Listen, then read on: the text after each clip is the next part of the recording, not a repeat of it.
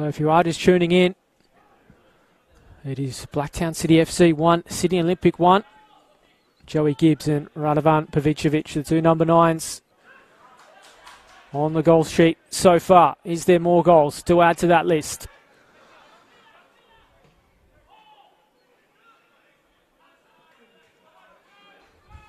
Here is Jennings. Hard to miss in those orange boots, and well, certainly hasn't been missed there from Koleski. He's going in the book.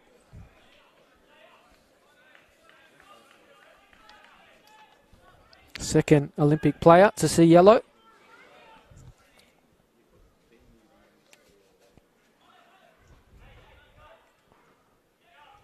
And looks as though Zach McKenzie may be preparing himself to come on for Olympics, so we'll watch carefully there.